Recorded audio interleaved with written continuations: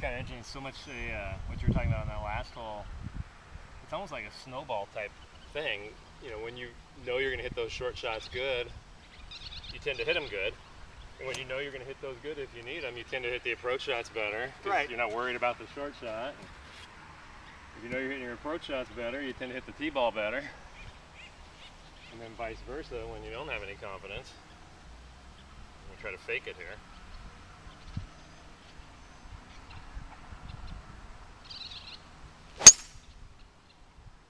Good ball. Okay. Well, I was thinking about there, because that first tee shot, I remember feeling this. Yeah. I tried really hard to stay through it. All right, so hitting a half wedge. So give me the thought process behind the half wedge. Well, you know, rather than, this is kind of at the end of my 56-degree distance. Right. So rather than try and muscle it and, you know, make some kind of mistake on my transition, because that's where my mistakes are. I've been practicing, you know, a half, three-quarter wedge probably with the 52, just to make better contact and have a more reliable, dispersal pattern. Doesn't mean I'll do it, but.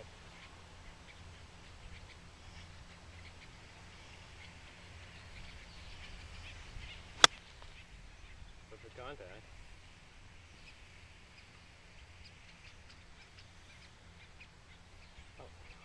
Just about knocked it in. Yeah, that would have been cool to have on video. Yeah. Great shot. Went out and played before that clinic thing we did on Wednesday, a demonstration clinic. I ran out and played 9, and it was really sloppy. I doubled 1, bogeyed 2, bogeyed 2 from 100 yards to the flag. I just flared a sand wedge into a bad lie, and then had a stretch of pars, but it was difficult. And we got to hole 6, and we were playing the combos, so it's at the purples. And I said, I gotta fix this before we do the clinic, because this is gonna be embarrassing if I'm hitting it like this doing demonstrations. Really? And so I told him, I'm gonna describe this shot like I describe it in the clinic setting. And so the flag was kind of over on the right side of 6. And I said, okay, I wanna hit a cut in there. I'm not comfortable with a cut. So what do I have to do to hit a cut? Okay, I'm gonna aim about 10 feet left. And I had a spot on the ground. I'm like, oh, perfect, I got a spot right here that's 10 feet left of my target. All right, I gotta double check ball position. Make sure the ball's in the right spot. Now I gotta sit down, I'm hitting a 7-iron. Alright, I'm not comfortable with a cut, but I'm gonna open the face slightly to my target line, but not all the way at the flag. And then I'm gonna squeeze a little harder and just turn through the ball and not even think about the green. And I set up, and I hit it, and we all went, that's going in. And I'd hit balls all over the course up to that point, and it actually went through the flag. It just stuck right behind the hole. I thought, I don't think I set up properly. But when I described the whole setup and said it out loud, it was the first swing of the day that it was like nothing to it. I just went, It went right where I wanted. All the way up to that point, it was so much work to get it where I wanted. How often am I just handicapping myself? Because I just, that's close enough. Full.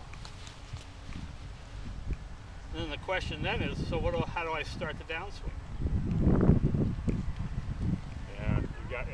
If you think with your arms or hands, it's not going to work, I don't think. Right. It's still got to be. I think it starts always from the ground up. Right. You know, feeling it from your feet through your knees, your hips turn, and then the body turns.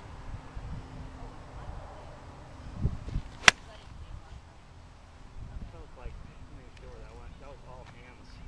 Hands trying to save it, maybe. Yeah, just an all hands swing, coming down. See, I always think of the swing as because my hands hold the club, so it's all hands and arms. I know, I got a stick in my hands. I'm going to hit the ball with a stick. It's hard not to. Do you throw right-handed or left-handed?